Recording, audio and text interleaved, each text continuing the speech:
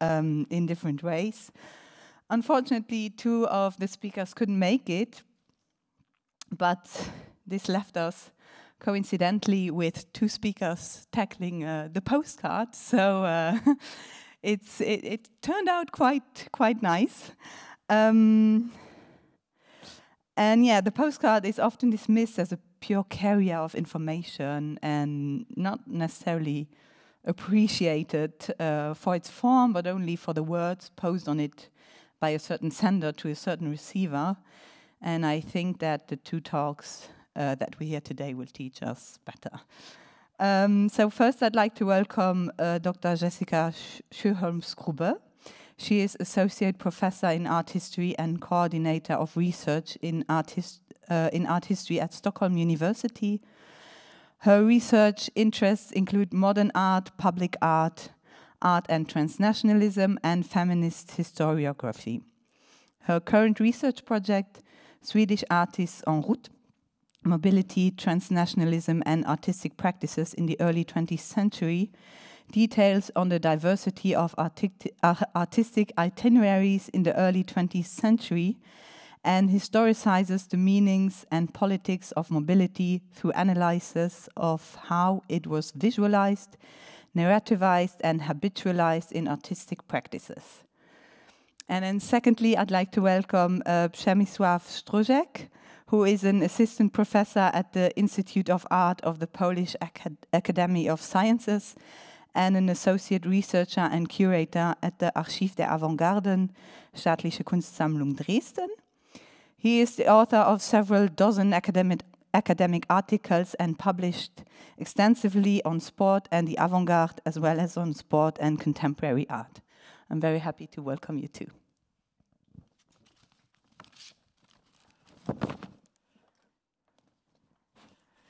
Thank you.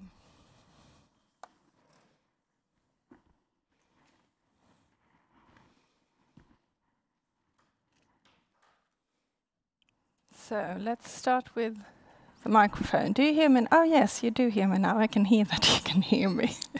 So then I'm just waiting for the PowerPoint before I start. Oh, there it is. Thank you very much. First of all, thank you to the organizers, in particular Laura Kolvelter, who has arranged this event so successfully, and I really enjoyed it, and thank you for having me here.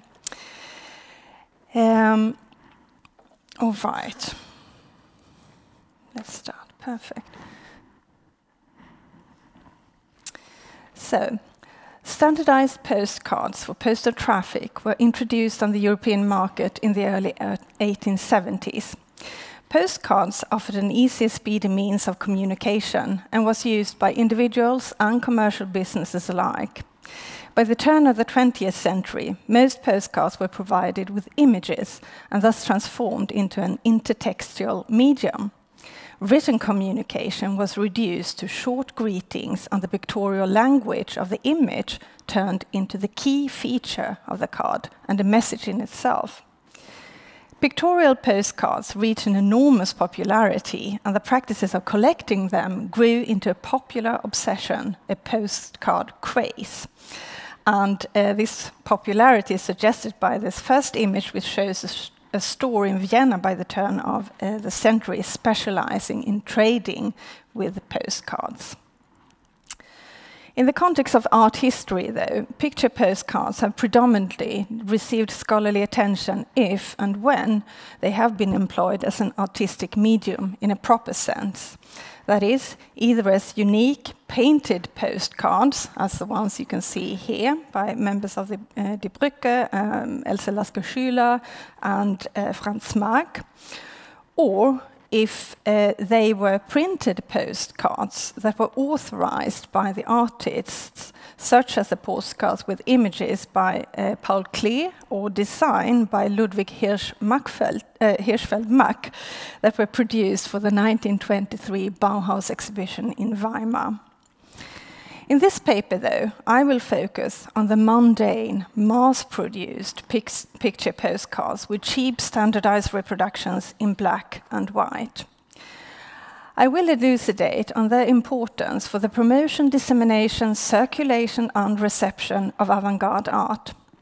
The postcard series produced by the Berlin gallery Der Sturm will serve as a case in point, even though I want to stress at the start here that the Sturm was not alone in this. Several other galleries and also art magazines launched similar postcard series. But let's turn our attention to Der Sturm. Already from its foundation in 1912, the Sturm Gallery in Berlin traded in picture postcards. During the 1910s, several series were put on sale at the entrance of the gallery premises and in the Sturm bookstore, and they were continuously advertised through the magazine Der Sturm. The Sturm postcards were intended as commercial advertising for the artists represented by the gallery.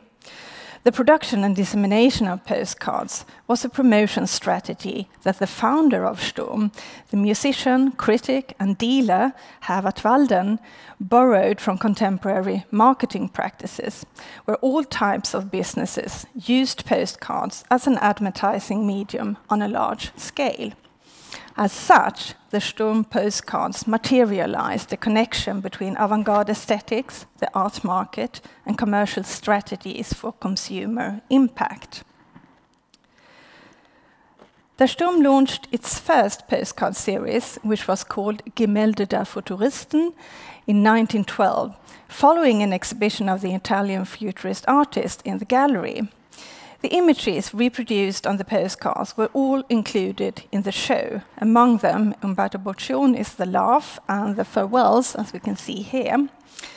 The Gemälde der Futuristen series was characterized by its clever utilization of the postcards' possibilities for intertextual communication. Printed on the back of each card was a description of the reproduced artwork, directing the beholder's attention to particular aspects of the pictorial language. These texts were identical to the descriptions that had been published in the exhibition catalogue, turning the postcards into fragmented exhibition catalogues, as it were. Notably, the printed texts explicitly point to the image's both denotative and connotative levels. For instance, the description of the laugh that you can see to the left explicates that the scene is set at a restaurant table. And to the right, the text informs us that the front view of a train is shown in the upper part of the picture. The printed text thus helped the beholder to decipher and decide the denotative meaning of the images, whose fragmented pictorial spaces challenged conventional mimetic standards. Other statements on those cards transgress the descriptive and suggest connotative or contextual meaning. It is noted to the left that the laugh is an image that looks as if it was taken with X-rays. And it is noted to the right that the wavy lines that we can see transgressing the image, these lines connect the figures with the objects like chords. The reference to X-rays and musical chords situated or anchored, to speak with Roland Barthes, the futurist paintings in a context of modernity's scientific visuality and contemporary aesthetic theories, where comparisons between the expressive means of art and music were to become frequent. The printed texts were a means to model the beholder's response to the reproduced artworks and served as an intervention into the public reception of futurist art.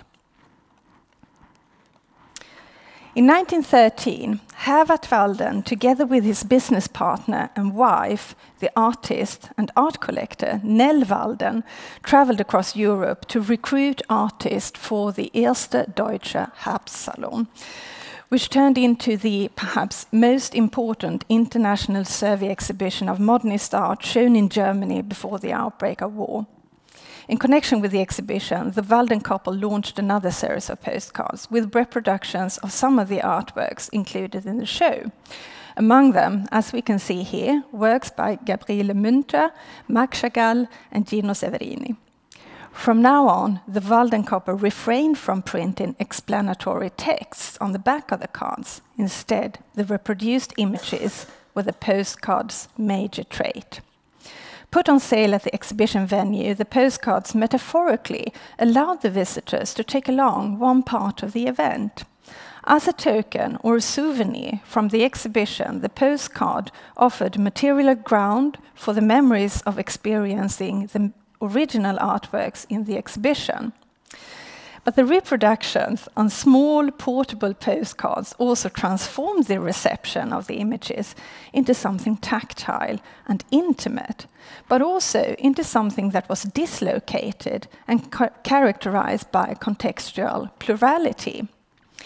With a postcard as an image carrier, you can send avant-garde by mail. The postcard could end up practically everywhere. In 1917, the Waldens introduced a new series, and this time it included images of artworks in Nell Walden's rapidly growing art collection. At the time, she possessed some 300 artworks by leading Sturm artists, including, as we can see here, early abstract works by Wassily Kandinsky and Franz Marc's iconic painting, The Yellow Cow. If the art collection presented artworks in a relatively permanent setting in the Walden private home, the postcards inherently defied the stability of location. Once they entered into postal traffic, as Liliane Weisberg has pointed out, there was no real privacy for the message or the artwork, and they would always reach a further audience. Circulation and public visibility was, of course, precisely the point. The Sturm Gallery employed the postcards as a means to maximize public awareness of its endeavors, and the gallery owed much of its success to Herwart Walden's infamous talent for this kind of marketing. Postcards transfer the pictorial language of the original artwork into multiple commodities of mass printing. Obviously, colors, size, and the fracture of paintings were lost when they were translated into a standardized format on cheap paper in black and white. But mass dissemination was the higher goal. Questions of quality or even similarity seemed to be of secondary importance. And this is suggested by the fact that, as you can see, Kandinsky's Bild, which you see at the top here, was reproduced upside down, and not only on this postcard, but this was sort of recurring in other printed material disseminated by the Sturm publishing house. One postcard in the Sammlung Walden series showed a photograph, as you can see here, of the Walden couple in their dining room, with key works by Max Chagall hanging on the wall behind them, and these works were from Nell Walden's art collection. Jeremy Braddock has suggested that art collections served as provisional institutions that helped shape the public reception of modern art before it was canonized and institutionalized in modern art museums. Nell Walden's art collection fulfilled precisely this function within the Sturm organization. The collection was open to the public several times a week and provided a complement to the gallery exhibitions. The collection display the collection display in the private home and the dissemination of this postcard with the Waldens in the dining room together manifested how modern art could be incorporated in the domestic interior in an appropriate way, and thus provided a sales argument to potential buyers. The Sturm also distributed the so-called Sturmkünstler series with photographic portraits of key contributors to the Sturm Gallery and magazine. Artists and authors were presented in a numbered series. Taken together, these postcards performantly produced a unifying collectivity of cultural actors subsumed under the trademark of Der Sturm. It served to strengthen the corporate identity of the Sturm enterprise and to symbolically mark its territory on the art market. The Walden couple included their own portrait photographs as part of the Sturmkünstler series.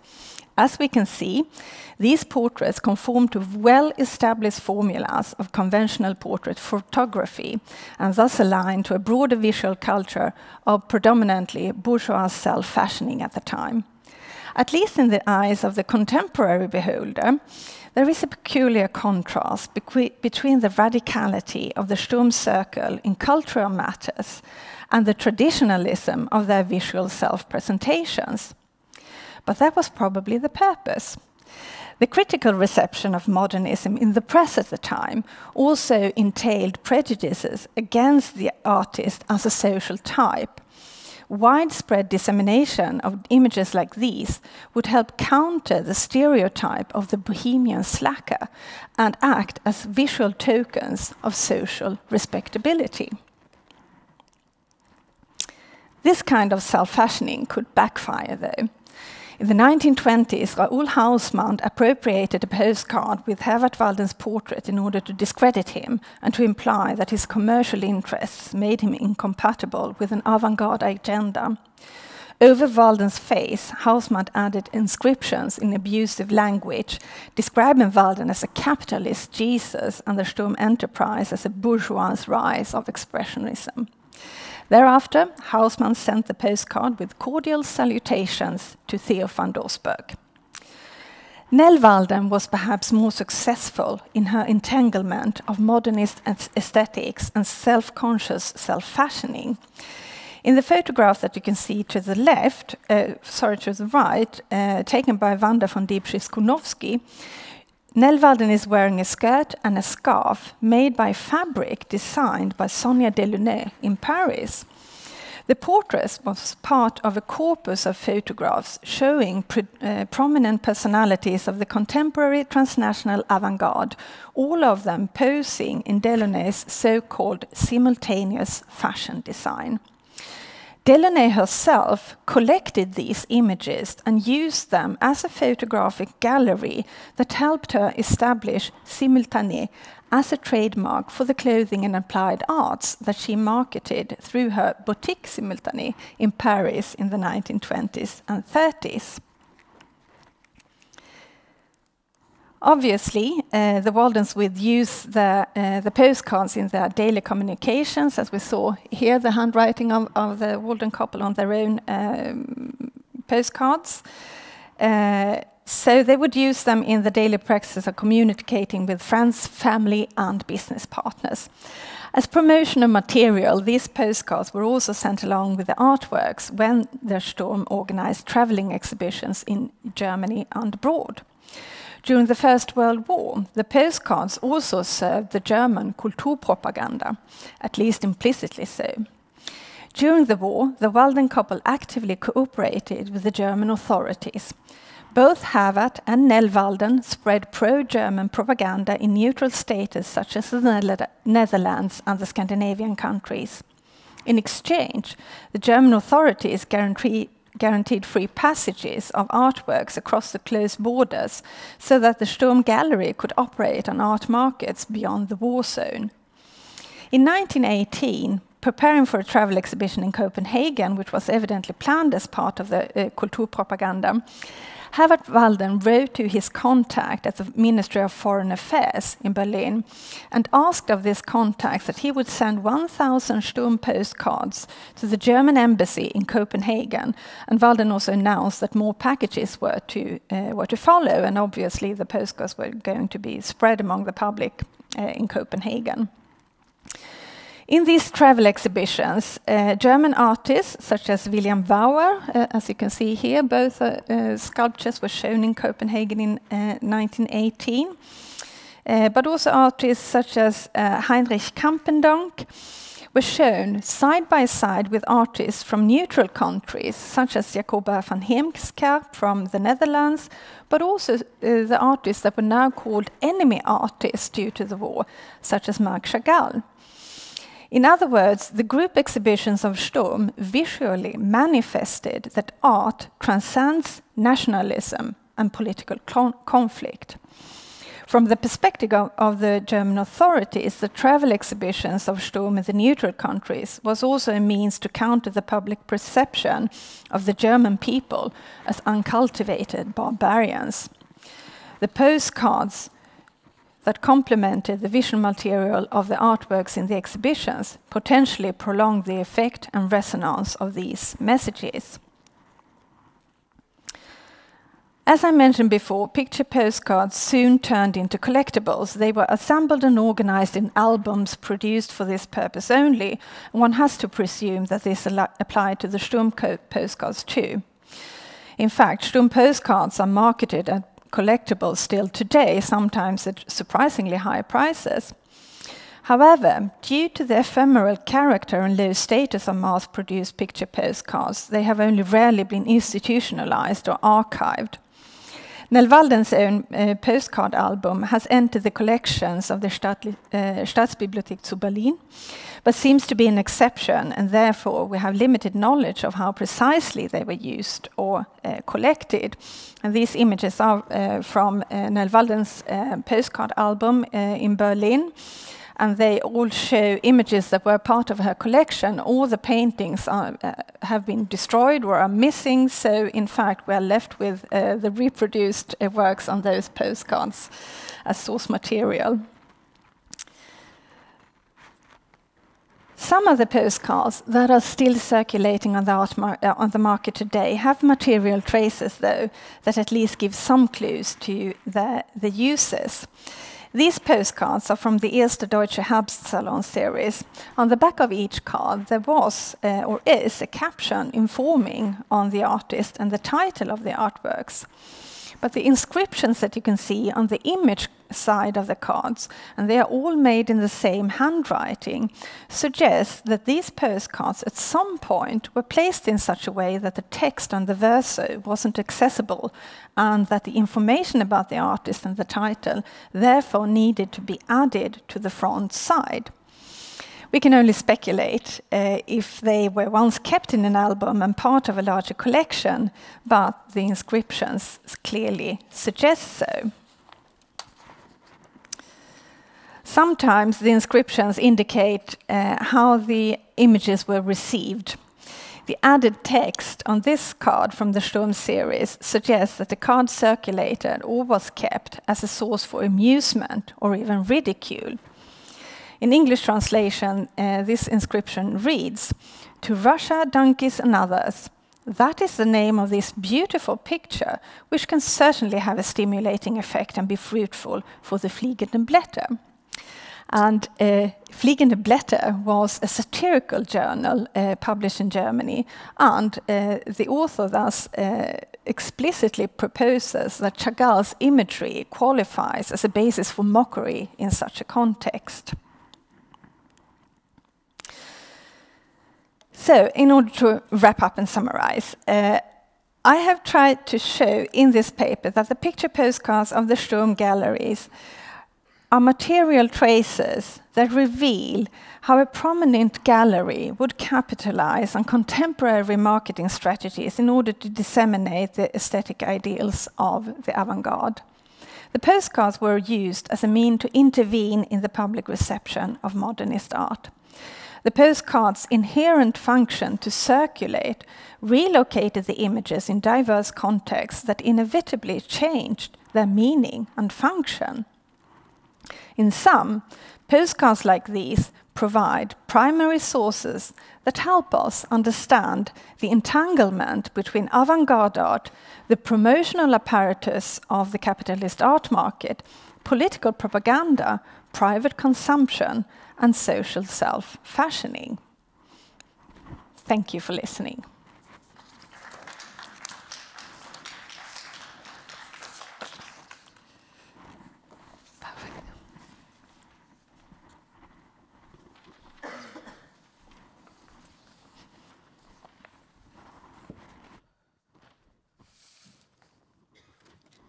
Do you hear me well or not? Not yet? Okay. Do you hear me now? Not yet. Okay, I'll wait a little bit.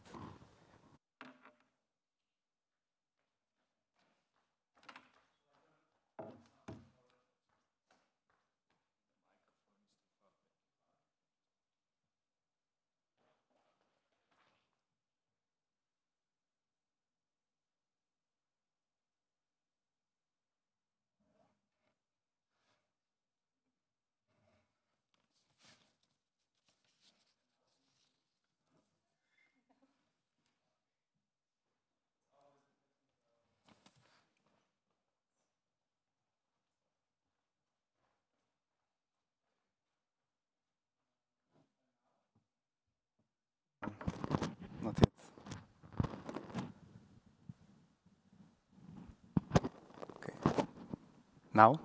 Do you hear me? Okay. Okay. Thank you very much. Thank you very much, Jessica, for your wonderful presentation.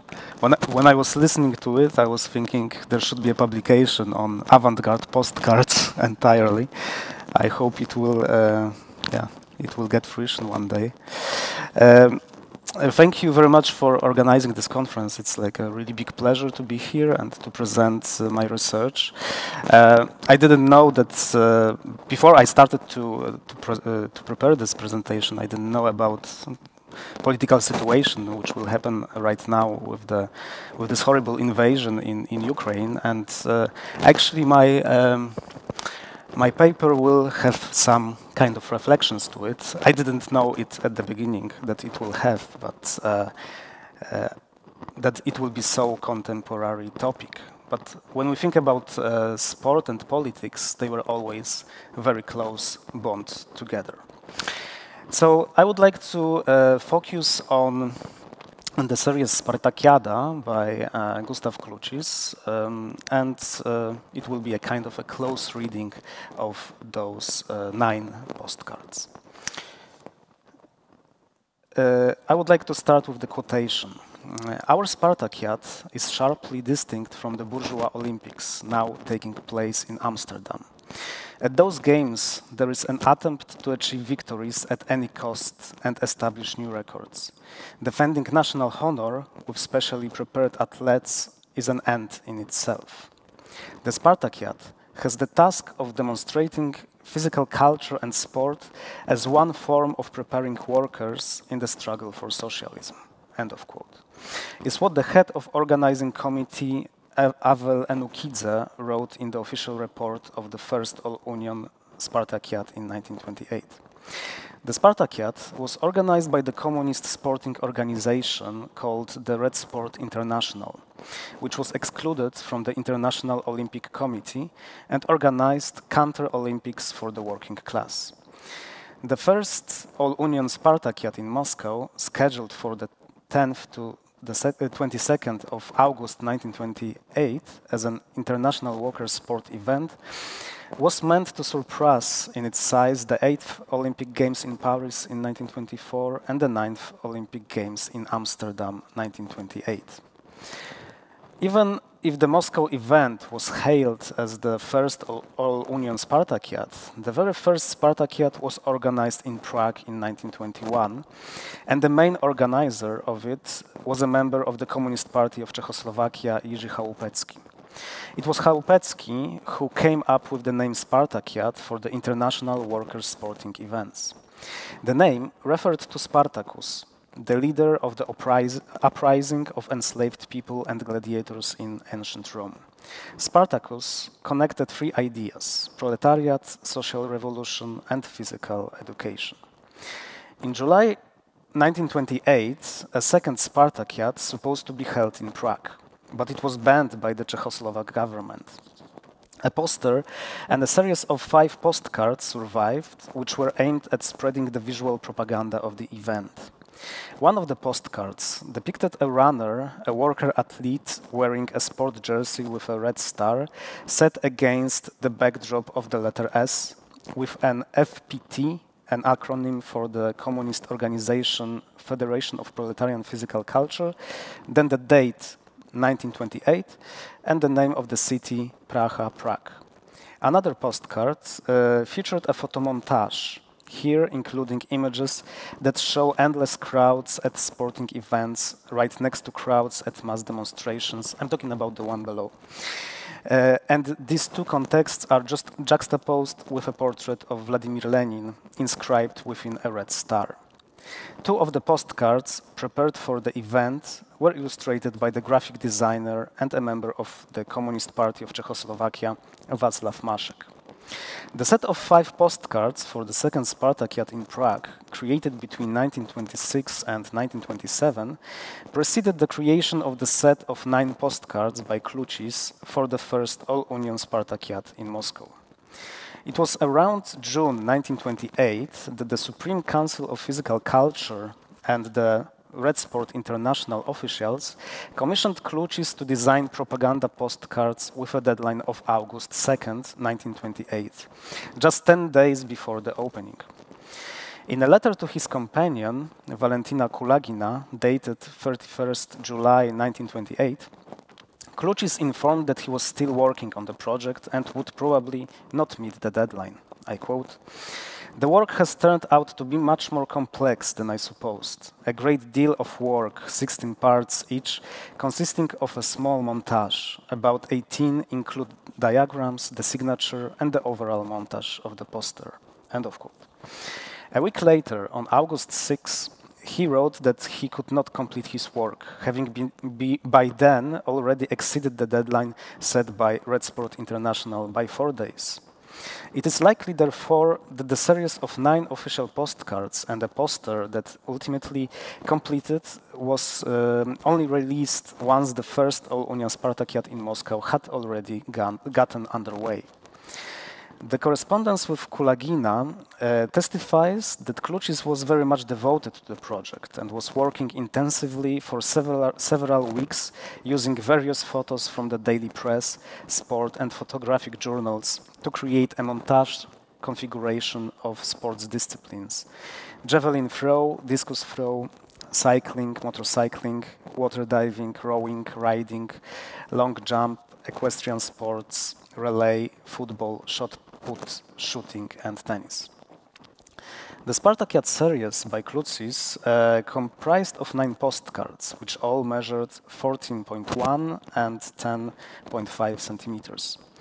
Similarly to the postcards prepared for the second Spartakiad in Prague, each of them contained the title of the event, Spartakiada, the place, Moscow, and the date, 1928. They also included the acronym of the Red Sport International, RSI, and the artist's name, Klucis. 7 of the postcards included inscriptions in Russian, 2 of them inscriptions in German. Spartakiada, Moscow, and Klucis. There are 2 posters which were produced in German. Klucis was most probably not familiar with designs of the postcards created in Prague, but one can see some similar solutions to promote the activities of the same communist workers' sport organization. Firstly, in typography, when the postcards with a runner from Prague matches with the footballer postcards by Klucis, both showing the worker athletes entangled with a massive letter S, to express how modern typography was linked to bodily movement. And secondly, the use of photomontage presenting the images of masses and effigy of Vladimir Lenin, both in Prague and in Klucis' series. In the series of 9 postcards for the Moscow event, the photographs of various sports disciplines have been assembled with photographs of the communist city landmarks, the Lenin Mausoleum and Red Square, images of political demonstrations and effigies of Vladimir Lenin, who died 4 years before. The cut-out photographs of the crowds at the demonstrations were supposed to reflect the real crowds at the Spartakiad, that is, those who would attend the event as spectators in the stadiums and as athletes on the pitch. Unlike the set of postcards for Prague, which featured illustrations by Václav Mašek, the series by Klucis was entirely composed in the technique of photomontage. The compositions appear to correspond to the compositional principles that Klucis articulated in his text, the photomontage as a new kind of agitation art. I quote, "The essence of photomontage is the use of the physical mechanical power of the camera optics and chemistry for the purposes of agitation propaganda. In replacing the hand drawing with a photograph, the artist depicts a particular moment in a manner more truthful, more lifelike, more comprehensible to the masses. The photomontage, which simultaneously organizes a number of formal elements, photo, color, slogan, line, surface, has a single purpose, to achieve maximum power of expression. The photomontage has created a new type of revolutionary postcard." End of quote. Klucis arranged existing photographs from the illustrated press in such a way as to create new meanings and to circulate them to the masses via the postcard format. Photographic reproductions were the visual language of current events, intended to be more comprehensible to the proletarian masses and mass circulation.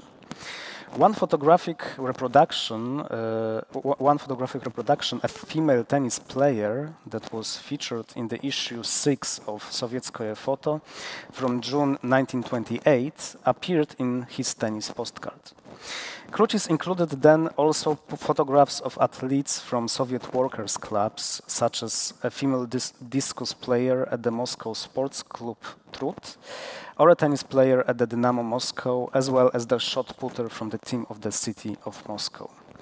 The postcard with a female discus thrower featured even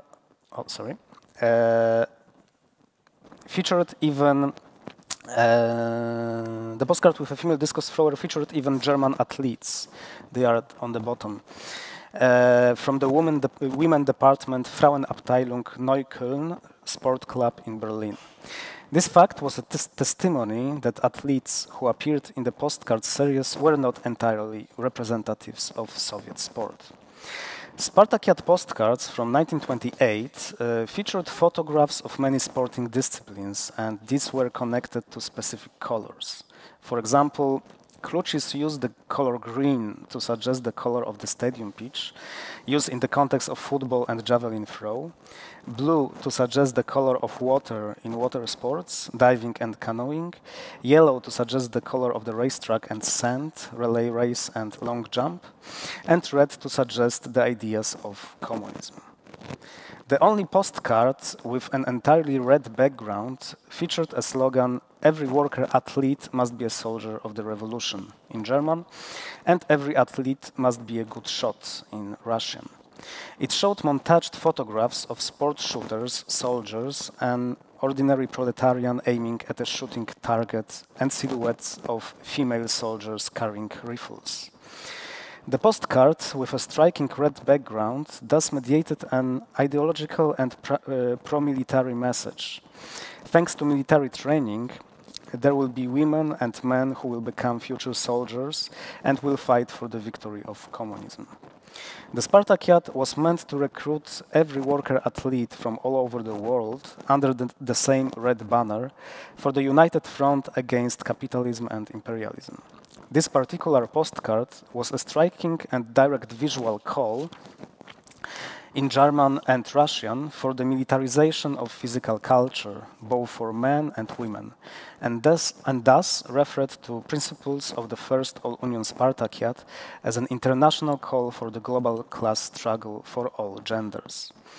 On Klucis postcards, both men and women break the laws of gravity. On the postcard composition, they are floating in the air through the power of sport. They are giants who surpass Lenin in size. They take part in athletic competitions together.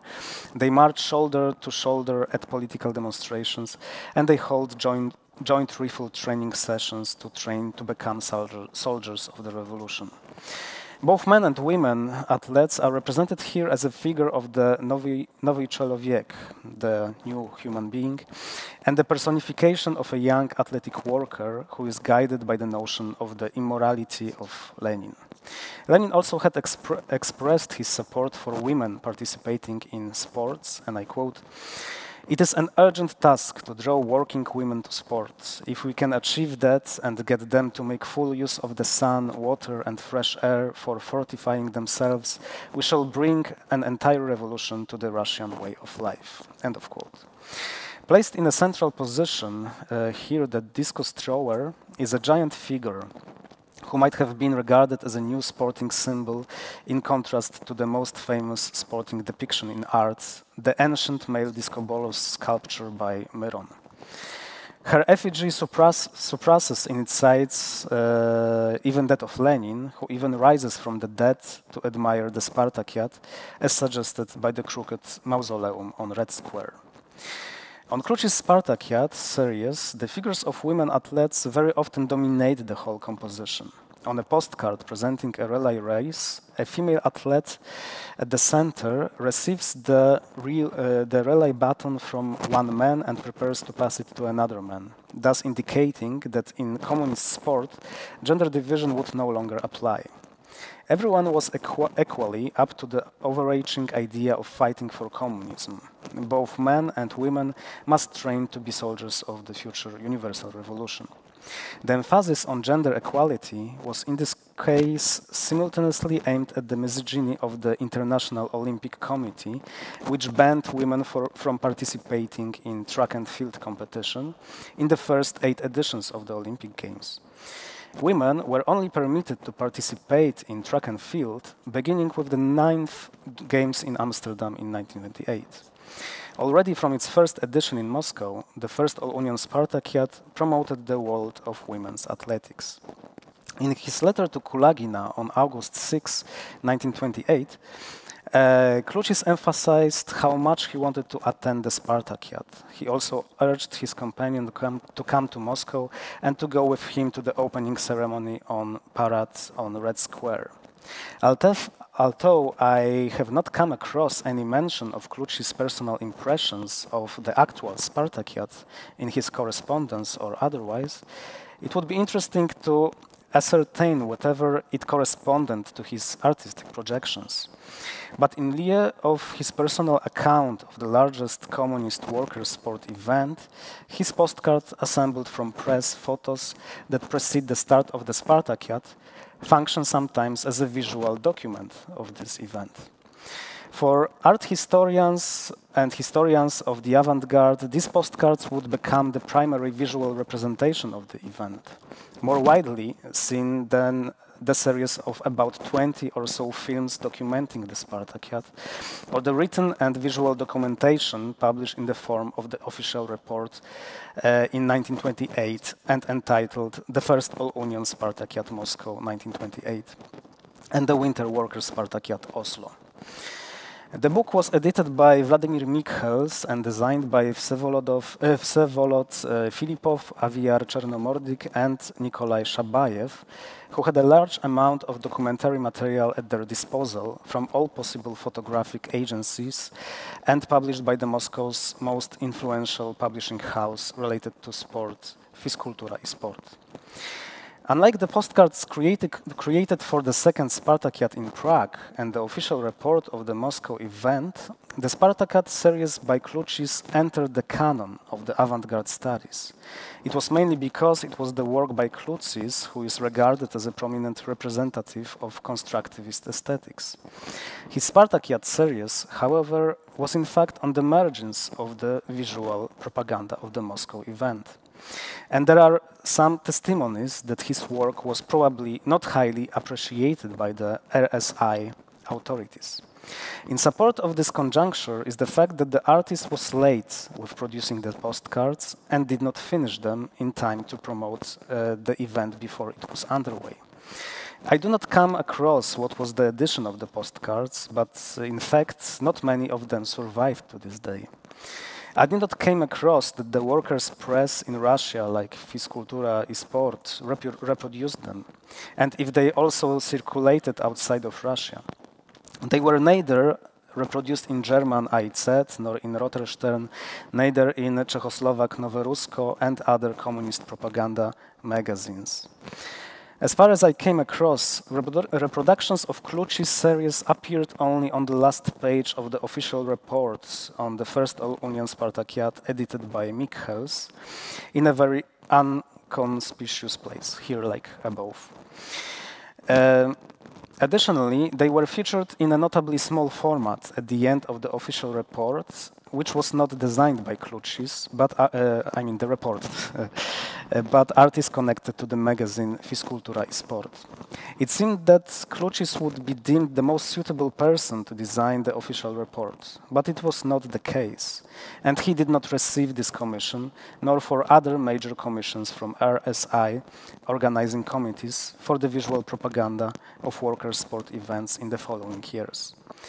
There are much evidence to suggest that the 9 postcards by Klucis might have aroused concerns from the RSI management. First of all, he visualized particular disciplines which would not be included in the competition program.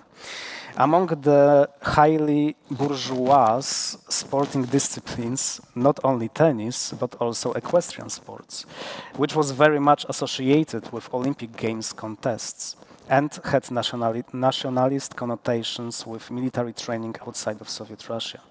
Secondly, the colors Klucis has chosen for the composition of postcards, blue, green, red, yellow, black and white, were in fact precisely the same colors of the 5 circles on the background of the Olympic flag, as conceived by Baron Pierre de Coubertin.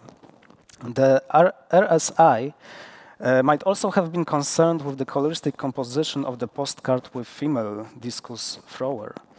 While there is a dominant red on the upper left-hand side, in the lower right there is a geometric composition of a rectangle format with a yellow and blue, which in fact evoked the colors of the Ukrainian national flag, but upside down, that had been banned by communists since 1917.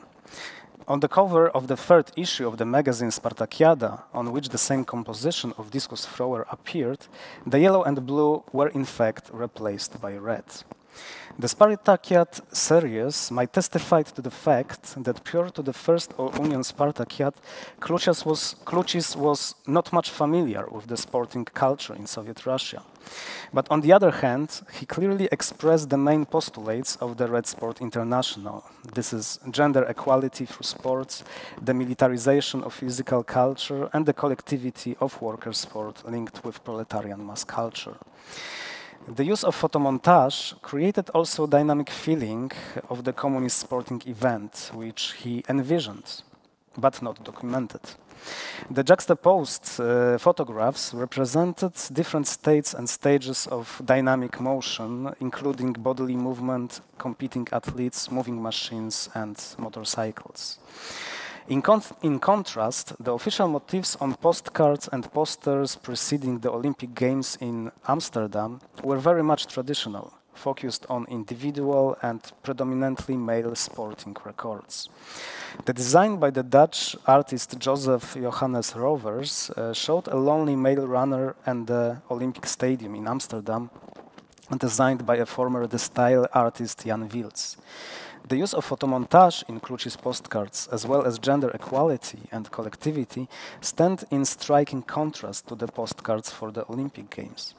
And even if they were probably not much praised by the RSI, and most probably did not take advantage of its potential for mass circulation, they are in fact the most known example of the engagement of avant-garde artists in the worker sport movement. And at the end of this paper, I would only like to indicate 2 projects for the Klucis Spartakiad, which I do not discuss. The first one is in collection of Museum of Modern Art. Its size is bigger, but actually it does not fit either the colors nor the dynamics of the 9 postcards. And here the smiling woman would be the only person not in sporting action, actually. And also the layout of the name Spartakiada does not actually fit the layout of other Klucis compositions. And the dots which are featured in the name RSI are much more higher. I mean, I have kind of doubts if it's like really the work of Klucis, especially when we think about those postcards written in German, but when he made the postcard in German, his name was always in German, Klucis, and here his name is in Russian. So, but I have a little bit concerns about these 2 projects, if this is really a work by Klucis, but since I don't know their provenance history right now, I cannot fully judge that they are not. And they might have been just projects by Klucis, which he ultimately rejected. Thank you very much.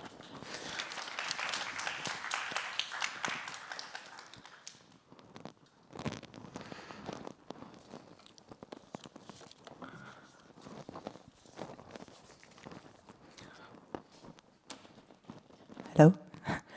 If there's some some listeners online, I just want to remind you that you can raise your digital hand, and we will hear your question in the room.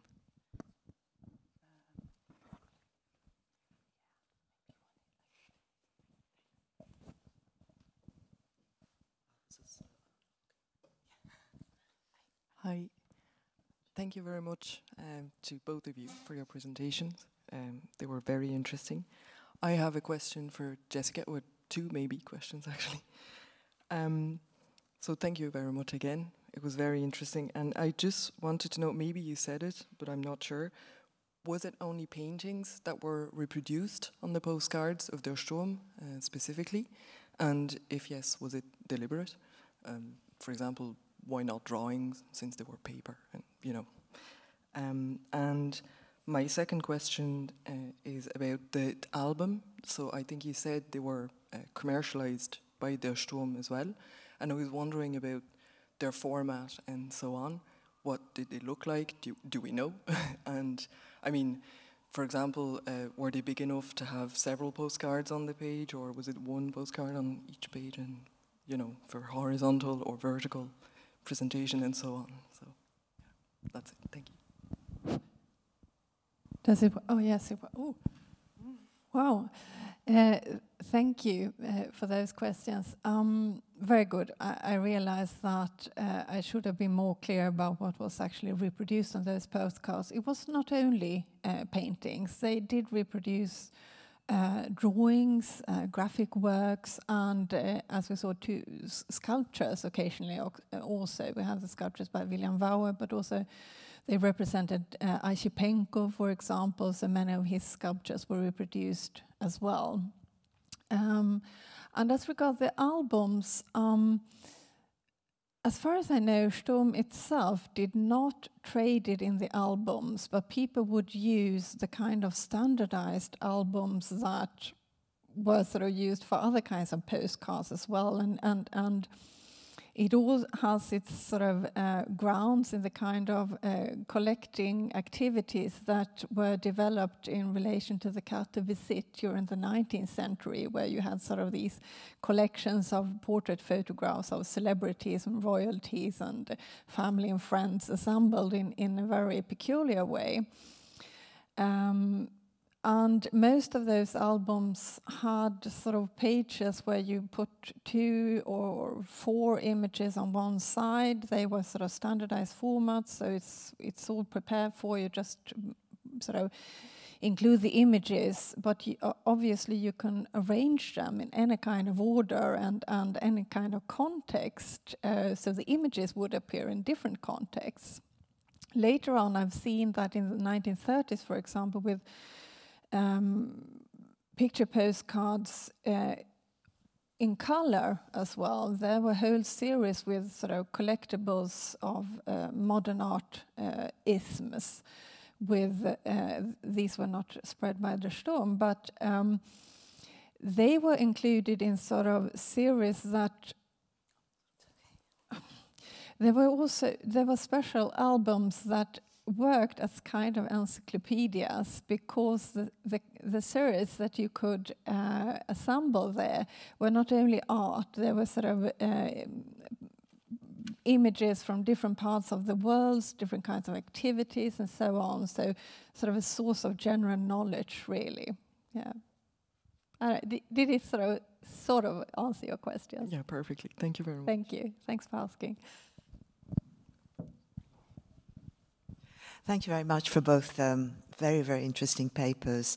I'd like to follow up and ask Jessica about whether copyright issues, or are we talking about way before copyright was introduced? And if that's the case, more generally, did the artists themselves, did the Kandinskys and the Chagalls benefit from the commercial dimension of these sales of these commodities? Thank you. Very interesting question. As far as I know, there were absolutely no questions about the copyright. I think, on the contrary, that many artists were sort of happy that the gallery would reproduce their images and sort of spread them. But they did not get a share of the commercial part at all. In fact, I think that Chagall, for instance, he wasn't even aware of this, because he had his first one-man show in the gallery just on the verge of the First World War. So he had to leave in haste, leave Germany, and his paintings were left behind in Berlin. So during the war, without the knowledge of the artist, Der Sturm actually established Chagall in Germany. So it was only afterwards that he sort of knew he could come back. And as for the sales, he didn't see anything. And both Chagall and Kandinsky, they also sued lawsuits against Havard Walden in the interwar years due to sort of his business, some suspicion of shady business in the gallery. So, thank you. Thank you.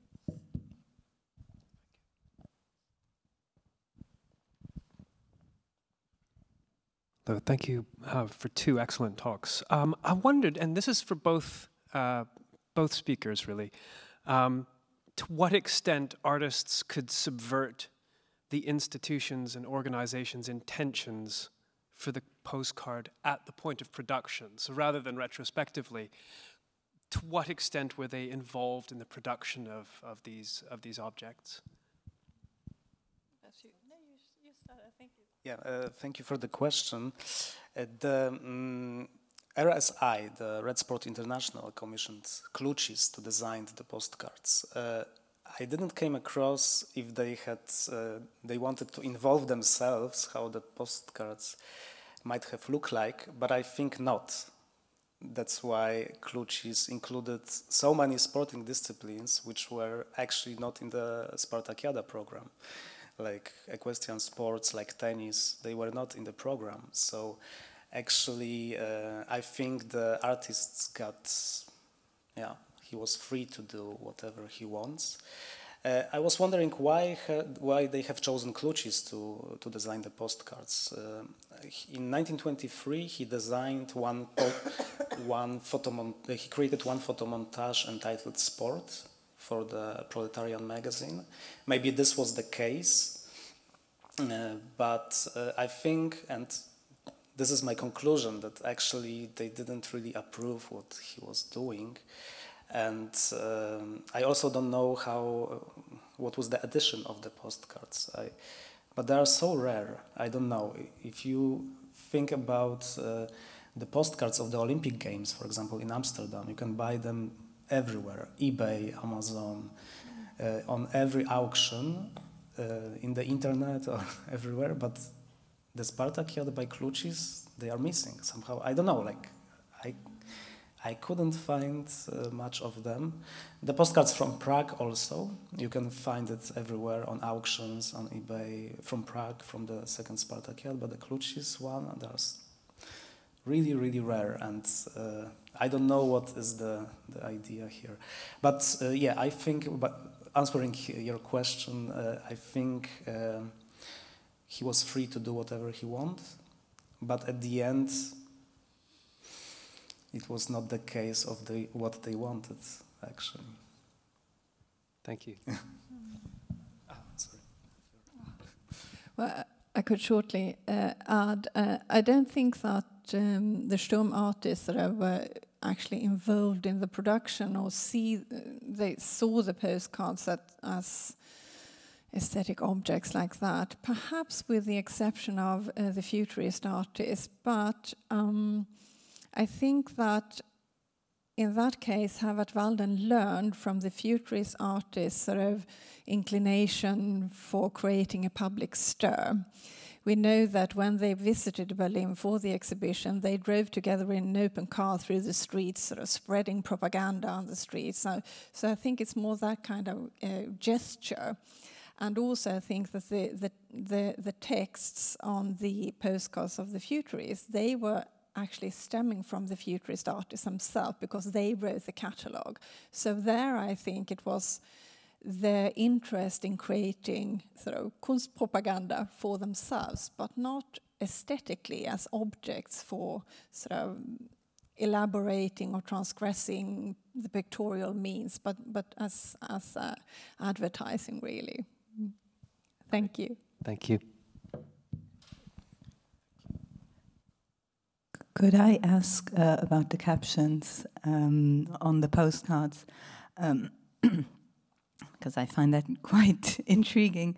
And after the First World War, when Walden starts to promote more and more abstract art, I don't know if there was a production of abstract art postcards, but I would be interested to know if there were captions on that and descriptions of abstract art and yeah, if it exists and how it is described. Thank you. Thank you.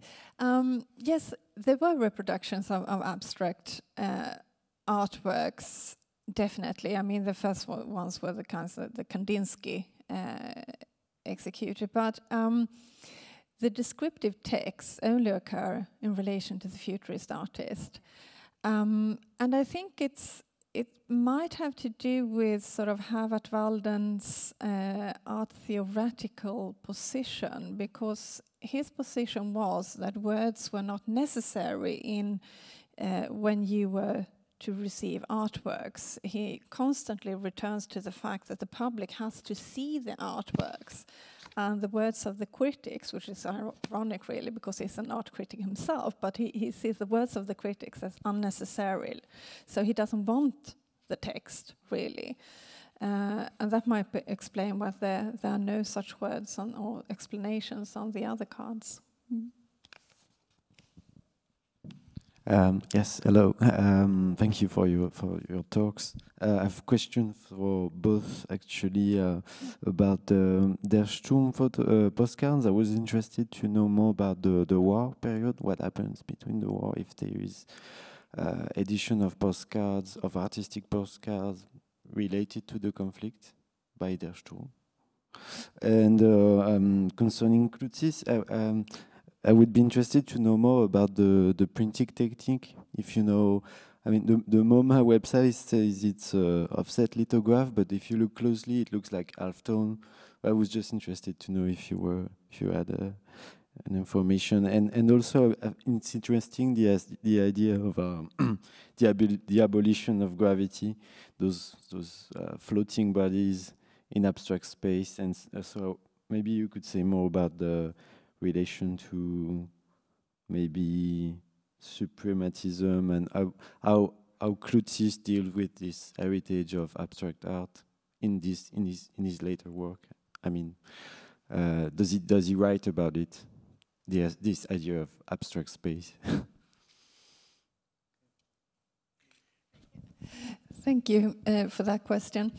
There was no special series of postcards produced only for sort of war purposes or war propaganda purposes, but the Sturm would use their postcards that they already had in order to contribute to a more positive sort of attitude toward the Germans when they were traveling in the Scandinavian countries.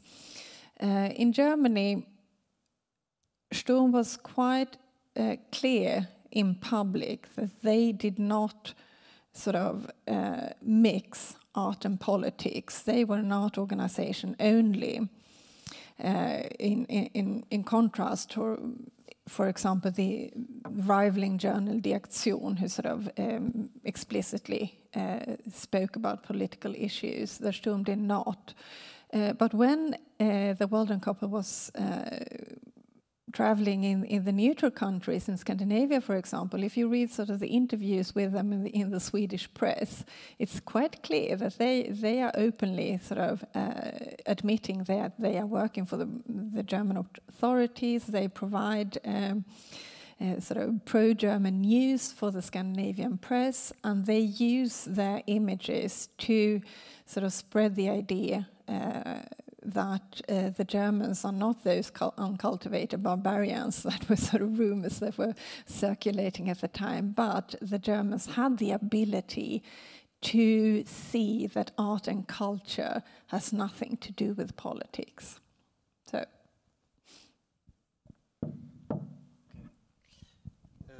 Answering your question, thank you very much for your question. When I was looking at the postcards of Spartakiada, I used two sources. Like, first source was the Latvian Museum of Modern Art in Riga. They have original works before it got turned into a postcard. So it was like a real photo montage and colored pencil. And when it comes to the photographs produced as postcards, the photomontages produced as postcards, I thought it's offset, but maybe you're right that it's another technique. This is the one answer to your question. The other answer, it's about the suprematism and the floating images of of athletes. I think the idea of Klucis was much more to look into photomontage as a real visual representation. I mean, he cut out the images of athletes from various press. So it was like always figurative sportsmen, athletes on the kind of more abstract background, but not always. When we think about Malevich, for example, and Lisicki, who created works of athletes as entirely abstract paintings, for example, painterly dynamism of a football player by Malevich, the suprematist composition was entirely abstract without any figurative references. Here in Klucis postcards, we see always male and female. They are always somehow mixed together.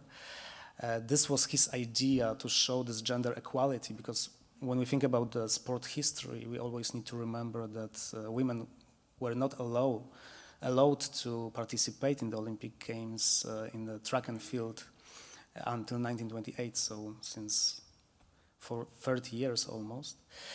The idea of the floating figures can somehow more relate maybe to Lisicki and his idea of prawn as this kind of a cosmic reality without gravity. I remember he also produced one work called Footballer in 1922, where he cut out the image of a footballer and placed it on the background of a prawn composition, and somehow a sun, yes, like in the cosmic dimension, resembles a ball, and he's somehow floating towards this ball as Icarus towards the sun.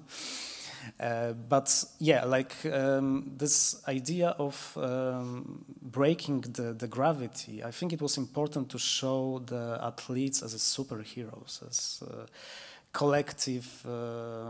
as a collectivity of people who, thanks to the physical culture and to training, because we also need to remember that in Soviet sports, the militarization of physical culture was so strong that it was always very much connected to the idea of the global class struggle. I mean, the sports training and military training was sometimes the same. And also at the Spartakiada opened with the training of Red Army, and Red Army was very much present there at the event. So this was all, I think, related to this idea that through sports, through physical culture, through military training, the workers, ordinary workers, are becoming somehow superheroes.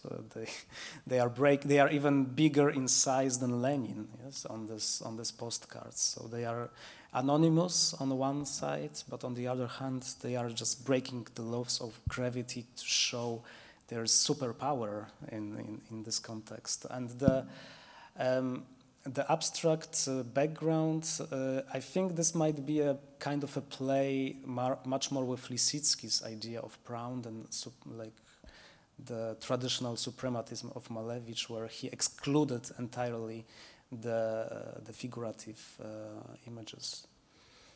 Yeah, thank you. Can you also just say if they were meant to be distributed in Germany? Because if the texts are in German. This I couldn't find this information, but for example, the Prague postcards on the back side, they were it was in French, in Polish and Polish. I don't know why, because worker sport movement was not so big in Poland. But anyway, Czech and German and Russian. The Klucis Spartakiad postcards were only in Russian on the other side. So I was wondering if the Russian on the other, like the Cyrillic letters on the other side, I think it was much more very locally distributed. Yes, this is what is my suspicion. Why German? I think it's a good also kind of reference I can make, because Red Sport International, the organization, the main secretary was Fritz Reusner. He was a German.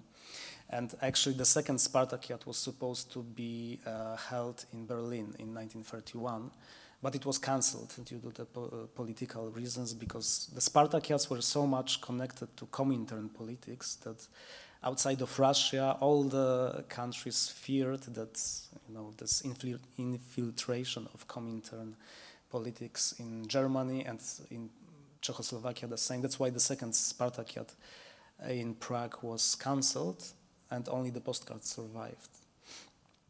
So there's nothing in the archive saying that the commission commissioned that specifically for foreign countries to promote the Soviet Spartakiads in Germany, in Western Europe. Yeah, I mean, because I also researched the sport magazines in Germany, and for example, or the proletarian magazines like AIZ, Arbeiter Illustrierte Zeitung.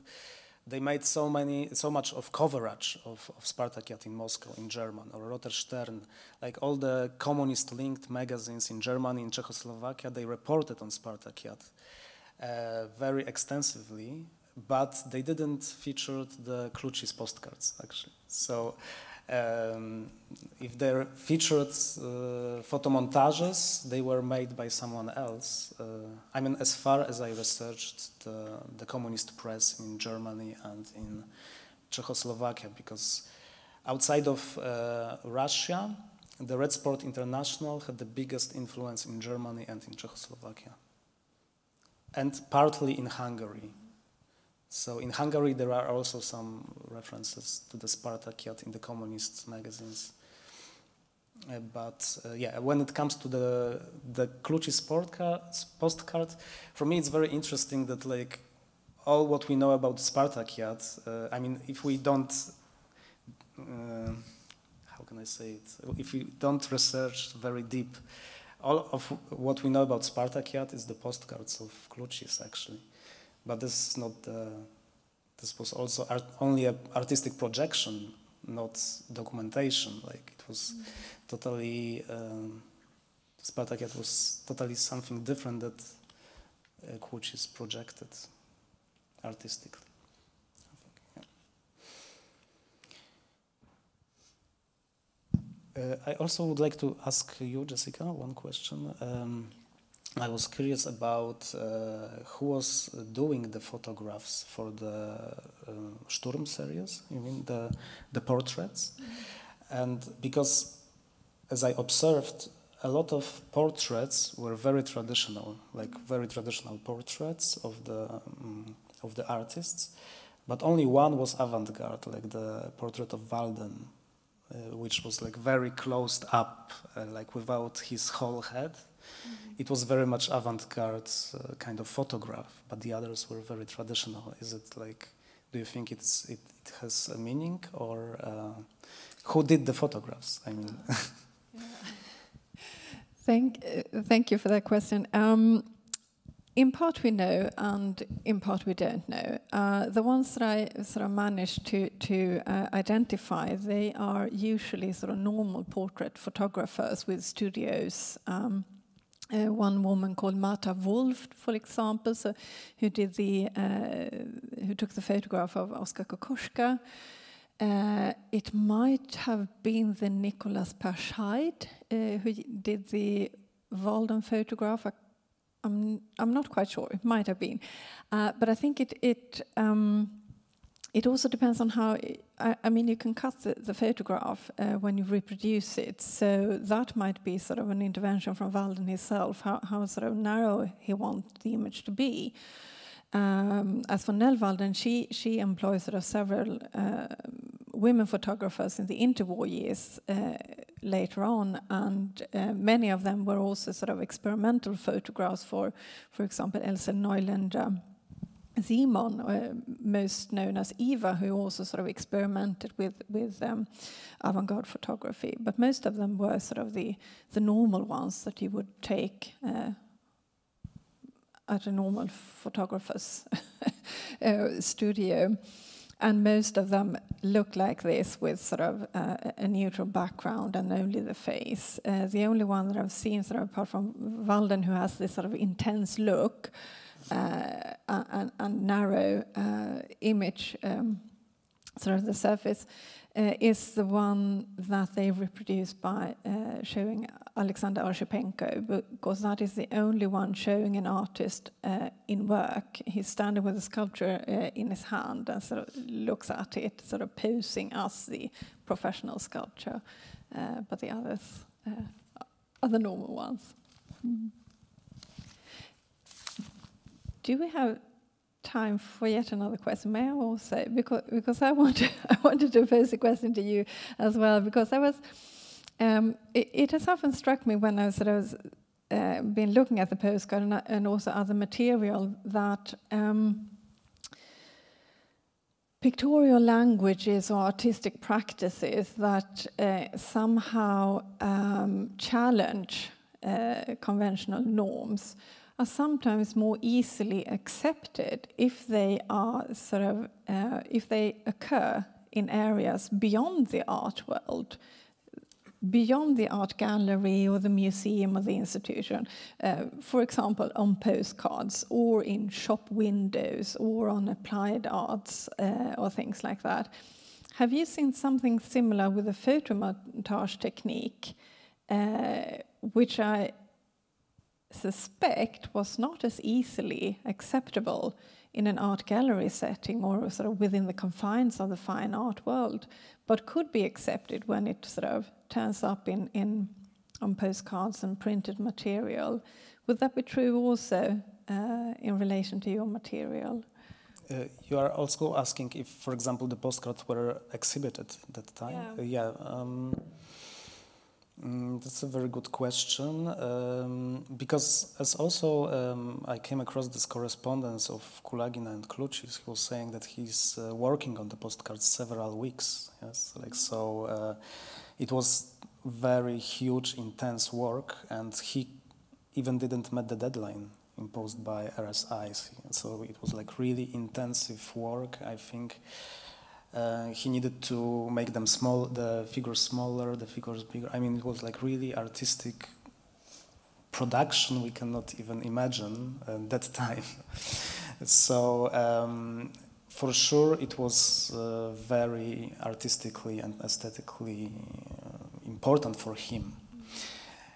If it was exhibited, I don't know.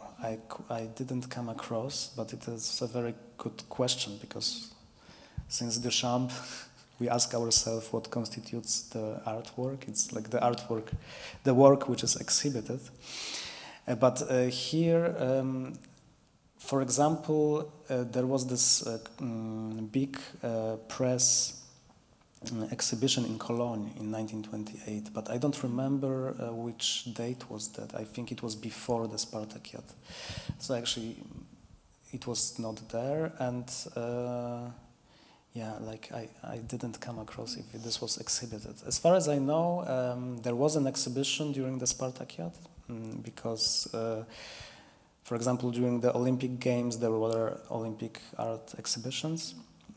And during the Spartakiada, there was an exhibition organized in the building of the Institute of Physical Culture. So not in the museum, but in the Institute of Physical Culture.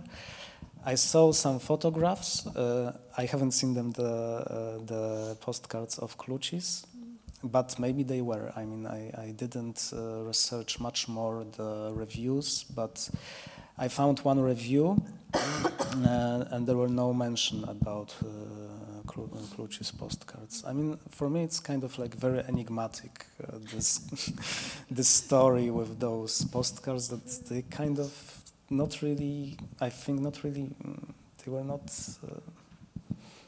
circulated somehow so much as other postcards. I don't know, like, I think it's one of the conclusions. Thank you.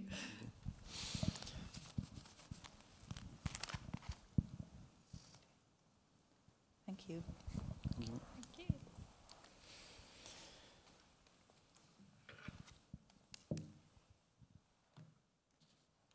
There are no questions. I'm asking the technical team. There's no one. No. Okay. Thanks.